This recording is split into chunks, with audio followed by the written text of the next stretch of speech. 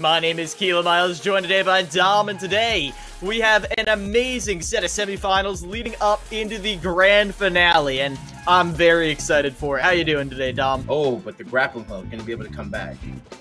Yeah, snapping right to ledge there, but even with Arsene, Cabby wasn't able to find an opening. They were in a disadvantage the entire time. Tam playing so amazingly safe. Every time they go to charge them, Cabby runs in to punish them, and Tam says, nuh-uh, not this time. Cabby finally gets an opening, a down tilt into an up air, but that's not much of a condolence when the cloud below you has a limit, and you're at 153%. Almost anything will kill right now.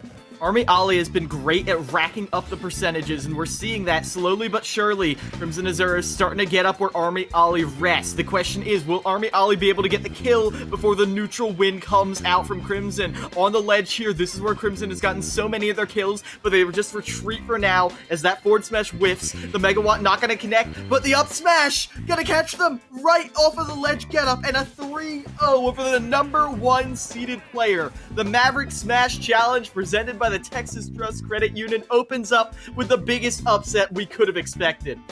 Army Ollie clearly thought they were safe right there because the dragon's way above them. But the thing about Min Min is you can keep angling their smash attacks all the way through the entire duration of the move. And in the very last second, a couple frames, they angled it down just to catch Army Ollie when they thought they were safe.